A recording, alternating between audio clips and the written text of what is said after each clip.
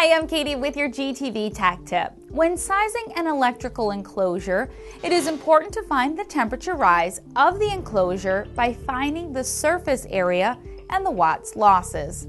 To determine the surface area, you can multiply the height and the width, the height and the depth, and the width and the depth.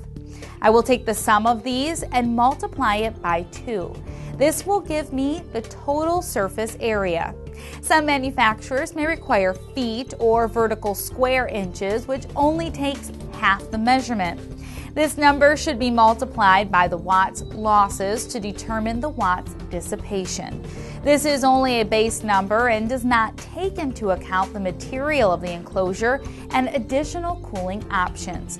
It is recommended to have a professional size up equipment to prevent overheating and possible catastrophic failure.